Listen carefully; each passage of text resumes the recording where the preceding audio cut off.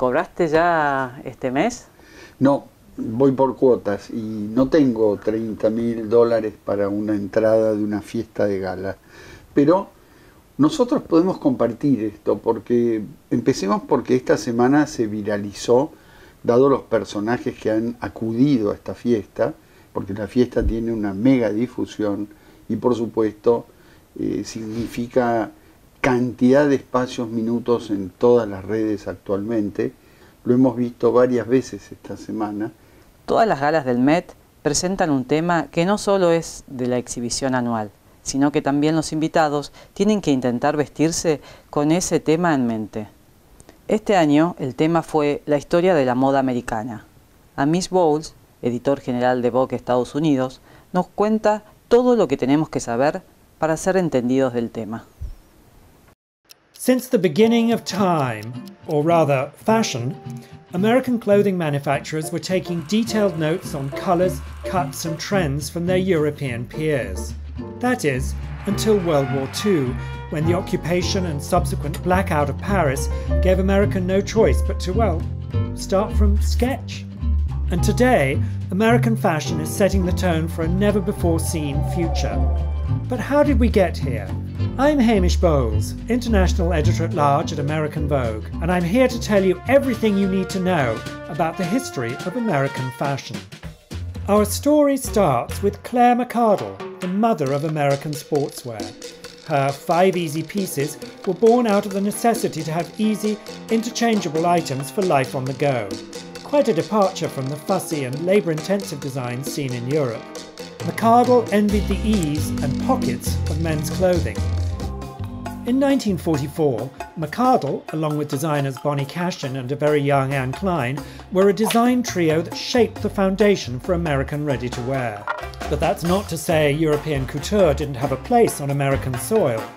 Several designers remained true to custom tailoring, such as Hollywood's Adrian, High Society's Mambochet, and Norel, the king of 7th Avenue, famed for his flapper-style silhouettes, mid-century chemise dresses, and of course, his iconic mermaid dress. And if the 1940s were the infancy of American sportswear, then the 50s and 60s were its adolescent years.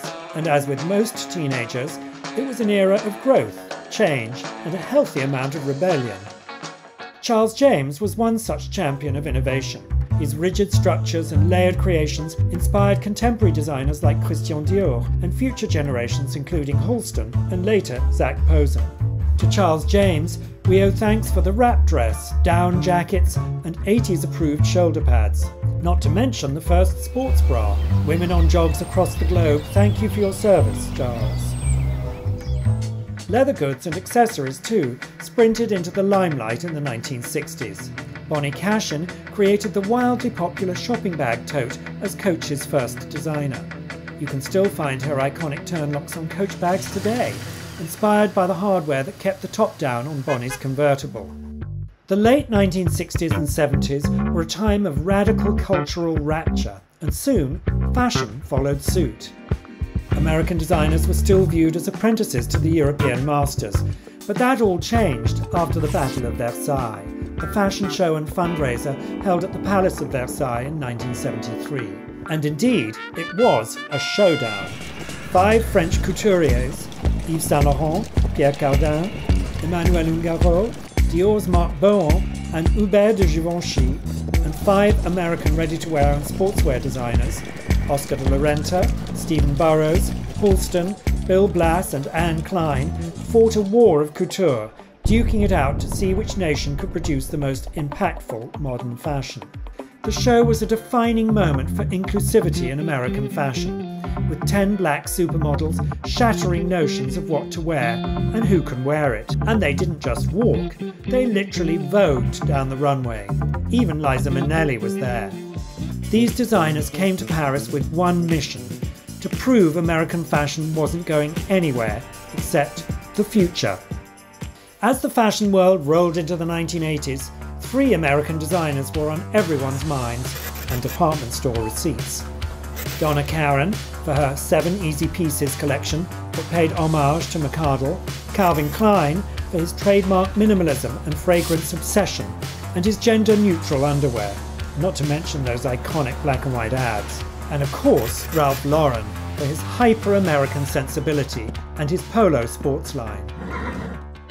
Minimalism was the word of the 1990s, and the Calvin Klein slip dress, amongst other pieces, was the answer.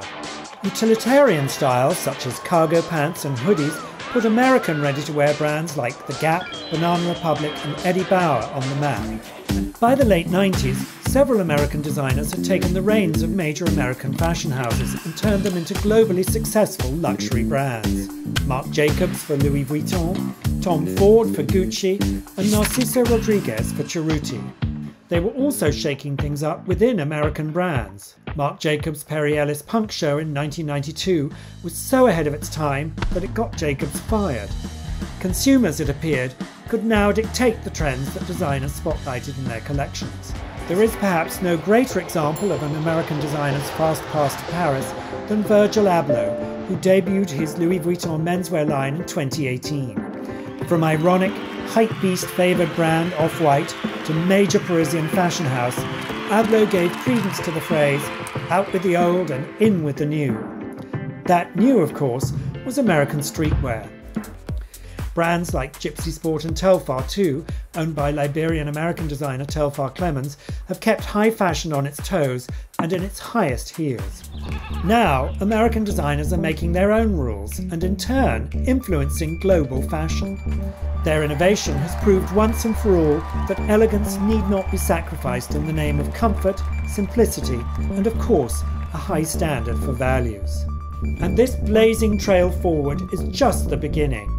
For now, we can thank the American designers, models and organisations who wanted more from global fashion than just the status quo.